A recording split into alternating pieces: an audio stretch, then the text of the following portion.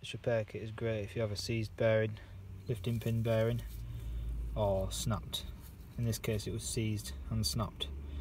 So I took the actuator off, and it was obvious it snapped because one of the halves fell out in the process of removing it. The valve itself was free and the actuator was working, it was free. It wasn't stuck, it was returning properly.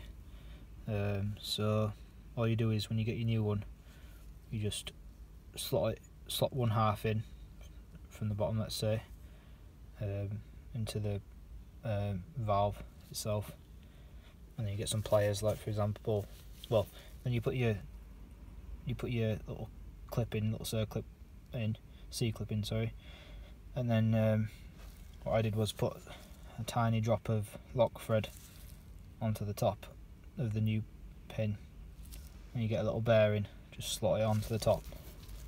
And I've got some pliers, these ones are small water pump pliers, and then you just compress them together to push the bearing on, and jobs are good on. 2007 1.8 TDCI.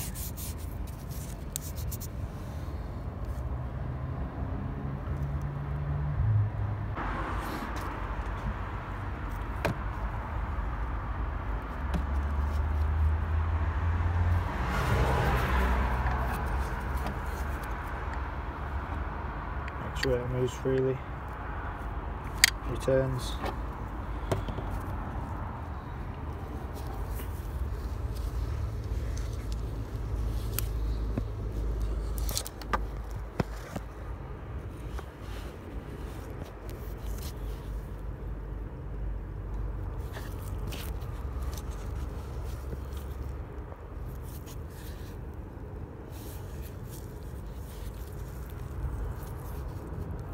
Valve moves freely.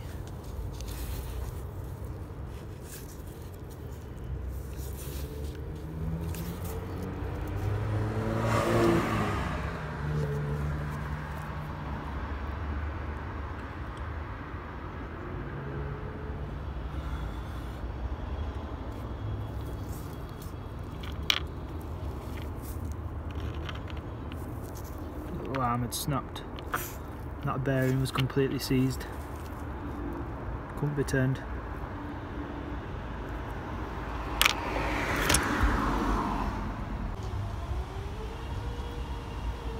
G30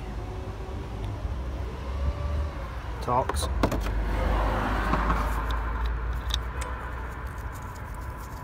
One, two,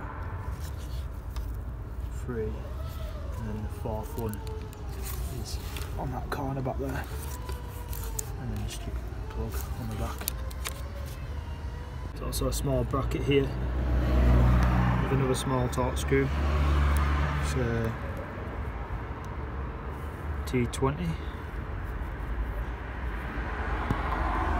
Yeah, T20, and a 8mm nut on there.